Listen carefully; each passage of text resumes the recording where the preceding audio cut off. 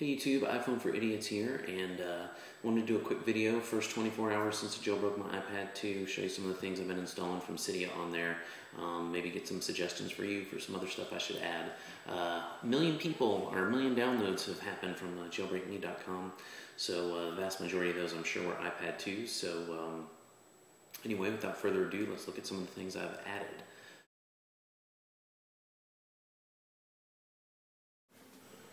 Okay, this is Barrel. This one costs $2.99. It's the only one that costs any money that I'm showing you, but it has all these cool effects. Like that's called Pac-Man. It's in your settings. There's about 20 effects. I'm going to switch here to Flippy, which kind of makes it turn like the pages in a book. So it's pretty nice. It's just kind of fun. It makes it feel like a new device because you got it doing so many different things. Next here. I'm going to take a look at Folder Enhancer. This one's really great. You can basically put as many icons as you want in a folder, and because they have pages you can just turn, but more so than that, it has folders within a folder. So you could say label, if you're a realtor, label a folder listings, and then have folders for each address that you have with the photos and all the documents you need for each one of those within that folder. So that's really nice. And it also gives it just kind of a better folder look. Installed with SBS settings, which you see that just drop down here. It's got all your toggles for your important things, 3G, Wi-Fi, Bluetooth, etc. It's kind of a must-have. So another cool free thing I added to the iPad 2 is, of course, multi-touch gestures, of which there are 3 basic ones. There's the 4-finger slide-in to switch between apps, and this will work left or right. There is the pinch to close, which we'll show you here.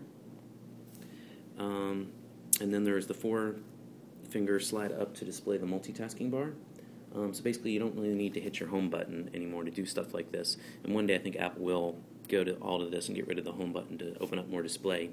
But anyway, so to get this, all you have to do is install 3 things.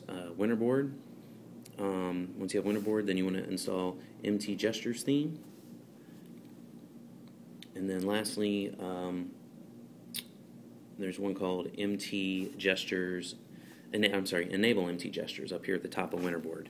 And then after you do that, you just need to open Winterboard, make sure that that's checked, make sure your device is checked, iPad 2 for me, and then enable MT Gestures. And then you're pretty much good to go, although you might want to check Winterboard in settings as well if it doesn't work. But that's all you need to install, and it will work.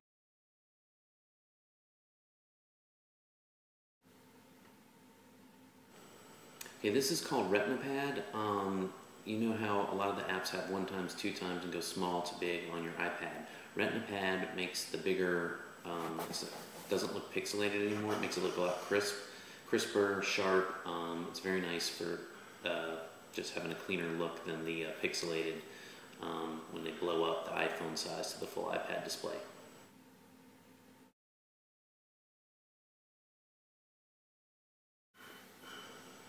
And if I didn't mention, other than Barrel, all these apps are free in Cydia. Now this one's called Full Force. A lot of the apps are only for iPhones, so they just have that small size on an iPad, except you do have the 1x, 2x buttons. You can kind of blow them up to fill up more of your screen, but then a lot of times they look pixelated, and that's what RetinaPad is for. But you can use Full Force to get rid of that 1x, 2x button and actually have them fill up the full force of the display and not have the borders. What you're seeing me here do is you have to, after you enable it, you toggle it on and off in settings, you actually have to open up multitasking and close the app the first time before it takes effect. So that's what I was just doing right there, and now you can see how much better it looks when it actually fills up the full display. Facebook looks a lot better, so my wife will be happy. Okay, so there you have it. That's some of the stuff I've put on in the first 24 hours. I'm definitely going to add a lot more and tweak it, add a theme. But let me know in the comments anything you think I should be adding to my iPad 2 now. Sorry if I talked a little fast, but anything you don't understand, just click the link and it'll take you to an article where it lists all the things I talked about. And if you have any questions, just put them in the comments and I'll be happy to answer them. And anyway, we'll see you next time.